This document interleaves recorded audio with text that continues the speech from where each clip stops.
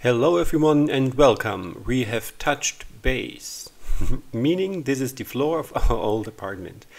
I just realized I have so much footage here from projects that I've already finished and did not voice over yet, so I thought it really was time to voice over it. And as this is a 70 by 70 centimeter canvas, it was too large for my regular desk, so I am here back on our floor. You have seen me working on our floor before when I did the large golden and the blue ring pour, and this is again a purple one. The gold one has recently sold to France, so I'm really happy that this piece found a new home. And I wanted to play around with my purple.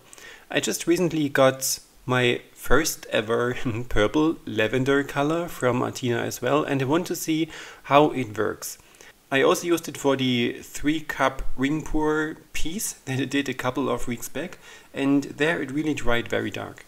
I wanted to use it again just to have it a bit more lightened up this time by adding more white, so I rather would not want it to be that dark this time, but just prominent to be purple in the overall piece. And you all know by now how much I love these gas giant planet look that I always get when I make these ring pours on larger scale. I so much like them, and I hope to achieve something like that here as well. And after this one I also did another one with the same technique but a different result, which I will show you in a separate video to let you watch this here in a less sped up version. There is basically not so much to say about the entire process. You can see everything here as I always show you, but this time, just in case you have not done this before, I am not using a base layer coat paint as a base layer. I'm just using some water. And this is the plain canvas. I put pinboard pins underneath to elevate it from the surface to allow the drip of paint to drip off. And then I just use regular water and water the canvas. This on one hand makes it a bit stiffer, so that the paint is not puddling up towards the middle, which it normally shouldn't do anyways, because due to the stretching of the paint there is not so much of a thick paint layer on there to have it puddled up in the middle, I'd say. But as a second bonus, the water also allows the paint to flow easier over the surface, but it also has some tricks. So if you have your base layer of paint, you can just pour over it easily, and you can be sure that your paint is not intermixing with the water, because it's just paint underneath. If you use water and you're using too much water, the paint can be thinned down a bit and makes different shapes and designs, probably also different than you had in mind in the beginning phase.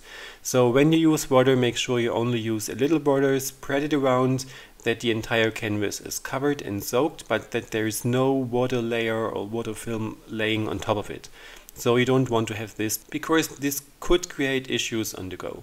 Other than that, it is basically just layering your paints in your pouring jar, and this is just a kitchen jar that I've used here to pour the paint out. And of course I won't use it in the kitchen again.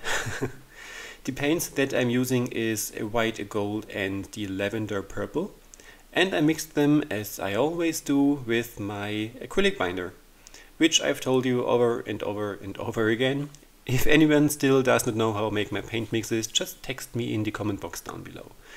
And then it is just pouring everything onto the surface and stretching it around. As you can see, I made an initial pour and stretched this one around and added a second pour when I knew how much paint I'm going to need and how the design is actually developing. So other than that, there is not so much more to say. I will let you watch the entire thing in real time this time, so I don't speed it up that much. And I will get back to you at the end when I make the final camera swipe on the dried and varnished version. So enjoy watching!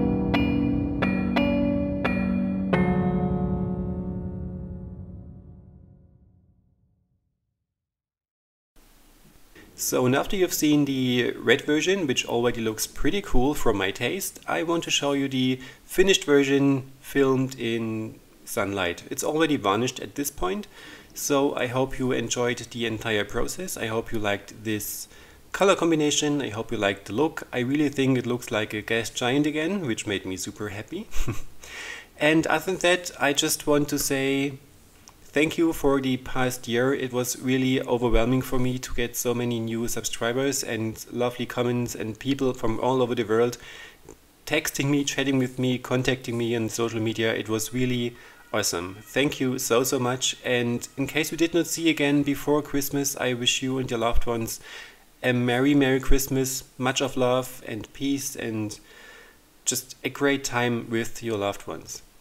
As there is not so much more to say than that, I thank you from the bottom of my heart, and I hope to see you in my coming next videos. So thank you for your time, thank you for watching, and other than that, I wish you a great day. Bye bye, love you all.